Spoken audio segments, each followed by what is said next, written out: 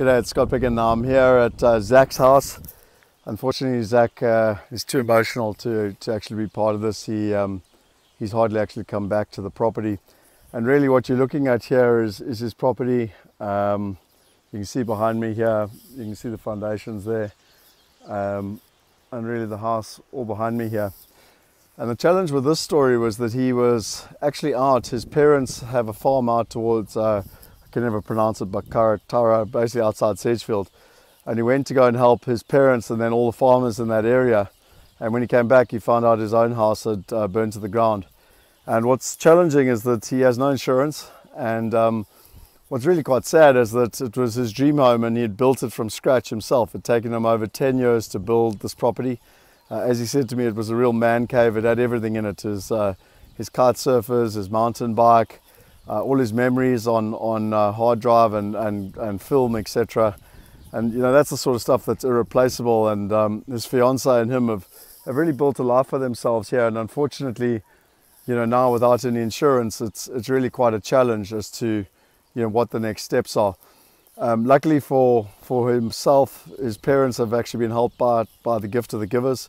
If you've watched the Carte Blanche show, you know, he was really worried about his parents. And equally, when he came here to try and save things afterwards, unfortunately lost his cat in the process as well. And we actually saw him the day after the fires.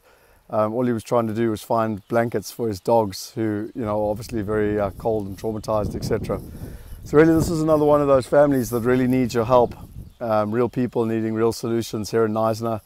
And I went for a mountain bike ride with him yesterday just to kind of understand, you know, how we could help and what we could do. I mean, even his fiance is up in Africa somewhere and he needs a break. And I was actually like, well, can we not just help you go on holiday and go and spend some time with her?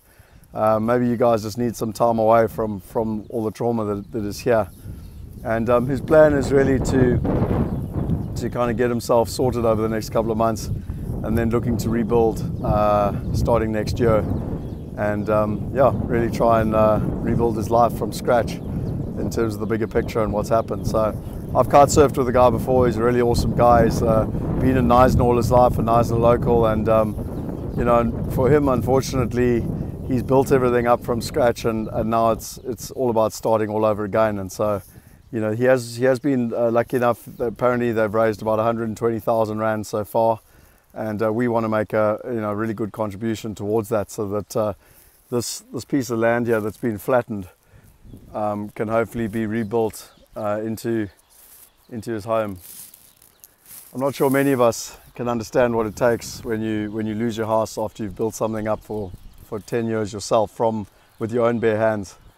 Anyway, that's Zach's story, and again, a real person needing a real solution, and hopefully we can be part of at least providing some relief and finding, you know, not only for himself but for his fiance, putting a decent foundation back so they can build their lives upon it. Cheers.